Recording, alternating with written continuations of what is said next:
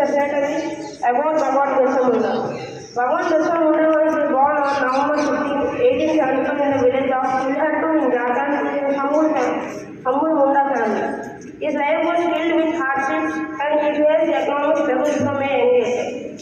Social inequality, oppressions, and the constitutional exploitation of tribes by foreign rulers filled Birsa Munda's heart with a spirit of rebellion.